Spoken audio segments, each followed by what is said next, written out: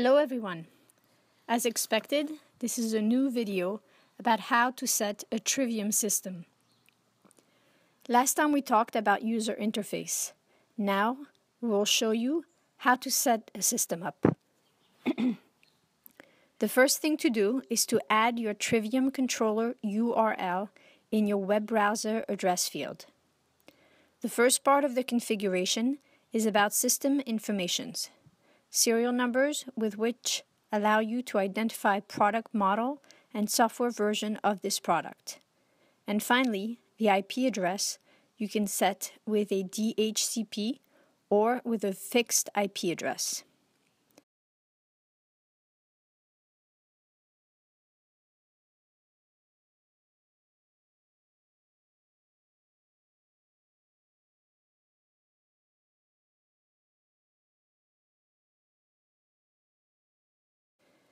The visualization part. This is about the different types of visualization you can set, whether a web visu, an iOS or Android app. The support available, support.trivum.com, is the main support available online with a wiki. It has a lot of technical documentation and solutions to issues you could have.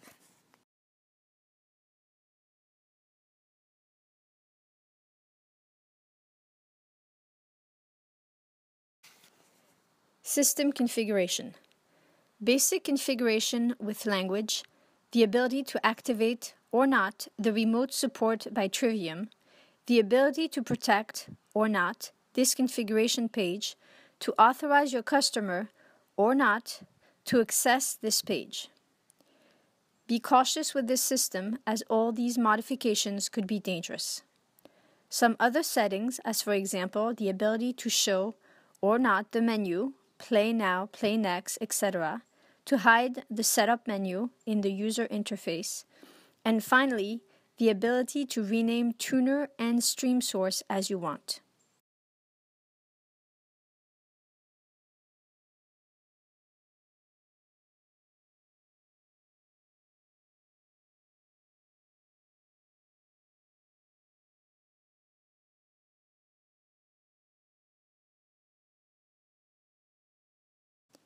You can also define a clock depending on the zone where you live with an automatic NTP server or manually by selecting a city in the drop-down menu.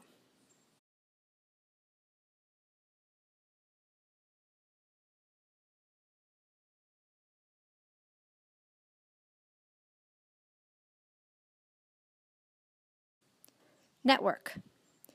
I recommend using a fixed IP address, which you will define here with your router address, your DNS server address, and finally, the subnet mask.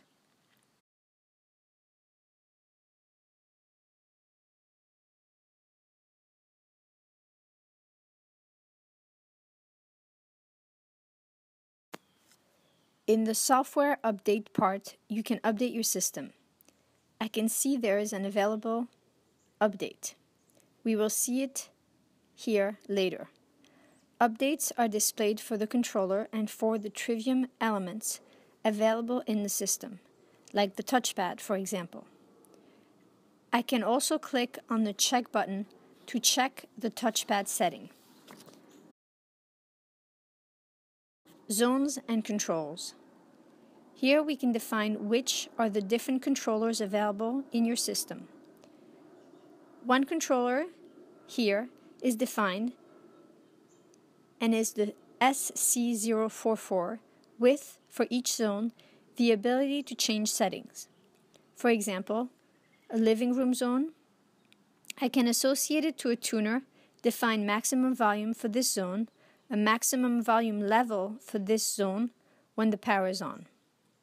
If you want this zone to be available as AirPlay zone, don't forget to activate it. Click this box here, as you have to do for Spotify Connect. On this screen, you can change the name of the zone, or add a predefined name in the list with a small icon representing the room. You can also define sound usage for each zone with bounce, bass, and treble settings. high and low pass filters are available, and the ability to fix the volume if you want to control it directly with an additional amplifier.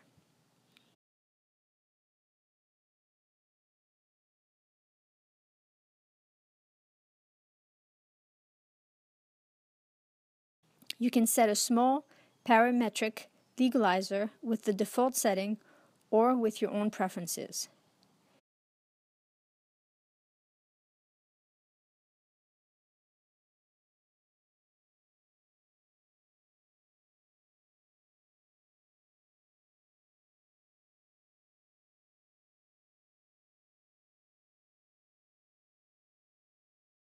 Here you can set each input available on the controller. For example, I activate the iPod on input 1, I can get the gain and associate this input to a particular zone. Finally, I can ask to use available triggers to make specific action. For example, when trigger 1 is high, I can set an action like start paging.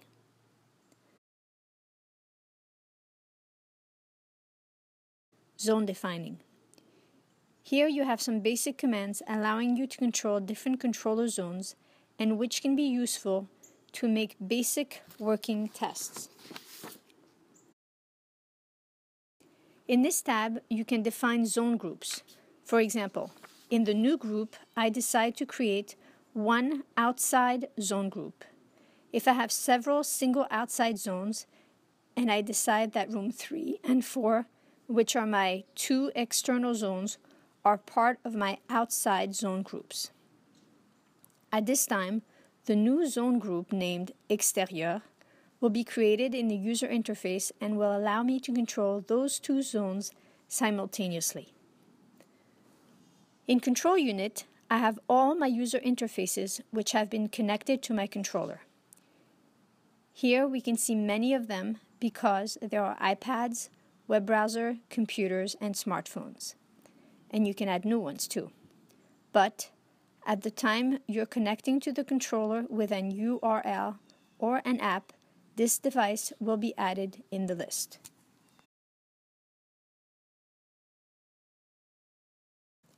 Streaming services. Nothing complicated.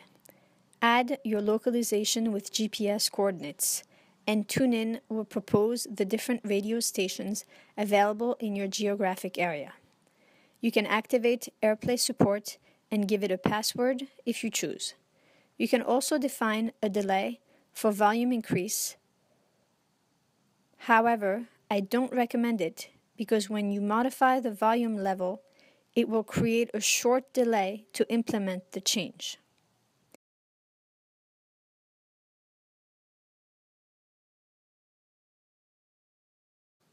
I also don't recommend using the field Show Trivum Address IP Input Name. If you use it, you will first see the IP address of your Trivum device followed by the zone list. It is not very user-friendly.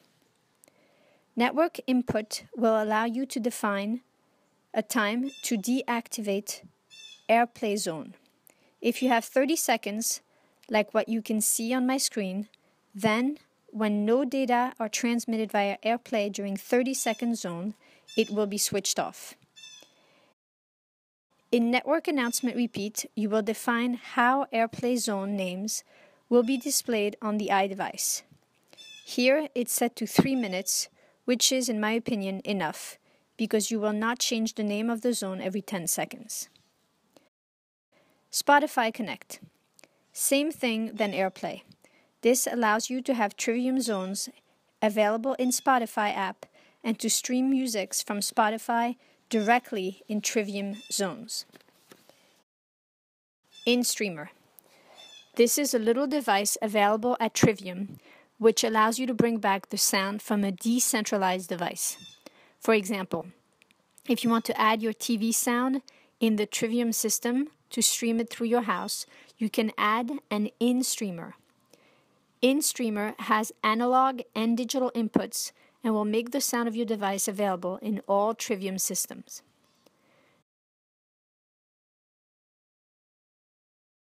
Music services. For Deezer, all you have to do is to add your Deezer username and password, and same thing for all the online music services. Here I have Tidal. I can add Spotify and Qobuz as well, with the same simple configuration, username and password, nothing more.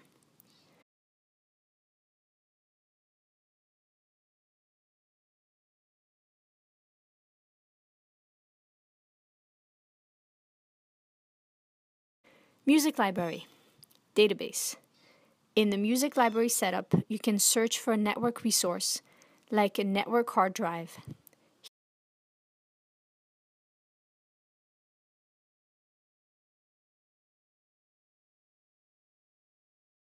Here, I share domo concept /music.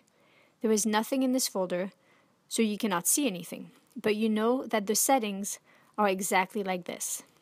Once you configured the network share, you can refresh the music index. Trivum is going to scan all your music library. You can also use an iTunes library or iTunes playlist, and you can add web radio if the previous one I show you are not enough.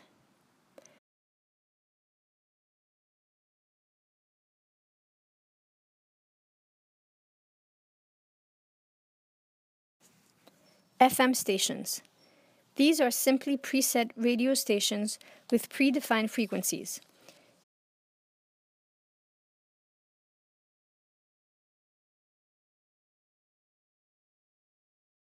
If I want to add a new one, I just have to add the station name and the corresponding frequency.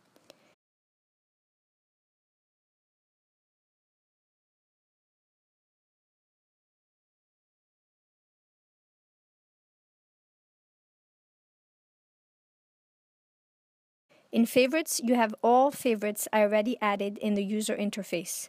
I have, for example, several favorites from Weezer and one from Tidal.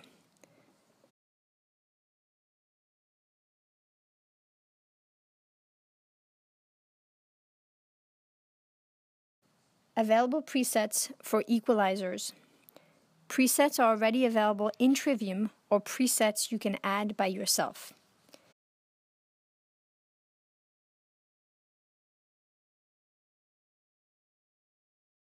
KNX part. We will see this a little later. RTI part. You can activate it. My advice is to refer to a previous post on the blog. We already wrote about RTI and Trivum. Configuration principle remains the same. Finally, another important part is the maintenance. If you want to add a new controller to expand the system, you can assign it as a slave or a master. If you want it to work with the entire system, it is better to have one controller as a master and all the others as slaves. Why? Because it will allow you to control them easier from the master. It will make creating a group a much simpler ordeal.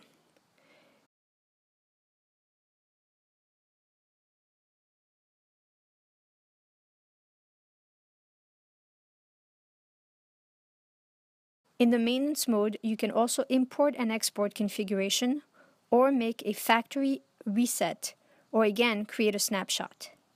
Snapshot is an image of your system. So when you have to reconfigure an entire installation, simply take the snapshot and restore it in case of failure.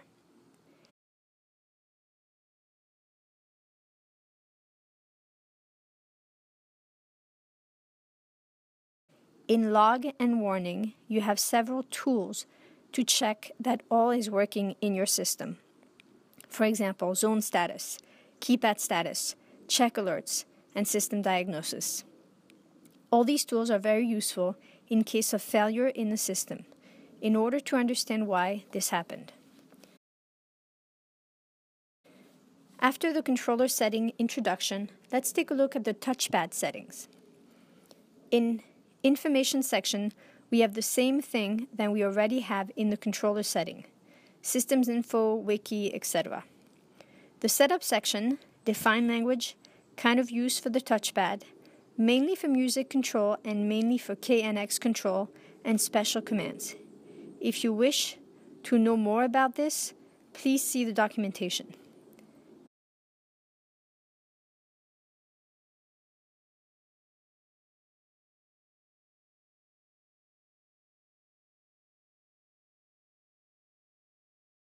Time setup.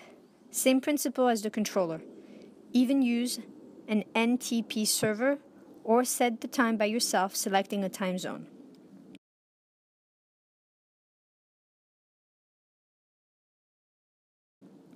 Network configuration. Here I used DHCP, but my advice is to use a fixed IP address. In the user interface parameters, you can define a few settings about the screen itself: portrait, landscape, change icon types, and the background color.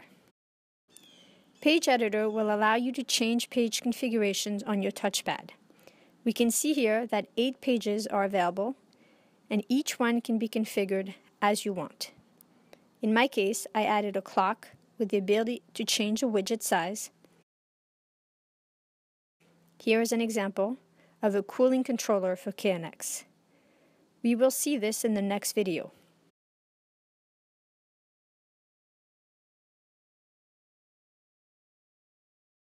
And here I added the audio part, which will allow users to have some basic information about the music playing.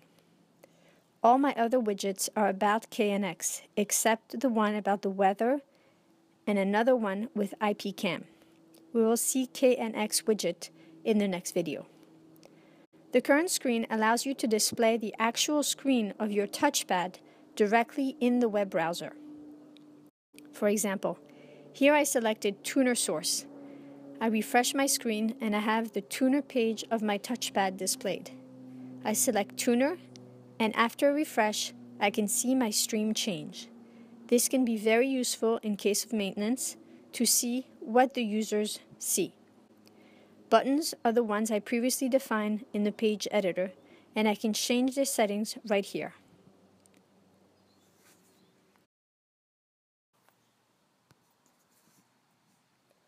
Other Visu allows to, as it was demonstrated in the last video, display a web page instead of KNX widgets.